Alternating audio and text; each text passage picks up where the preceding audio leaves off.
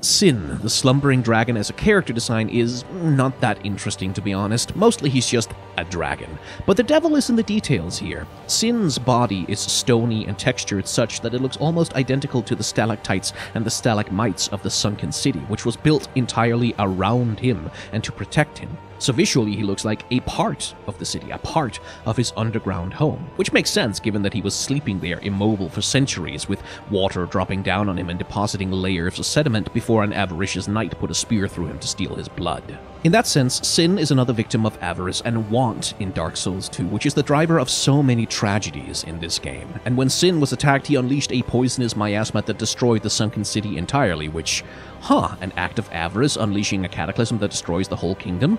That sure sounds old Iron King / Vendrick to me. Subscribe here for shorts to see my detailed analysis of this character over on my main channel.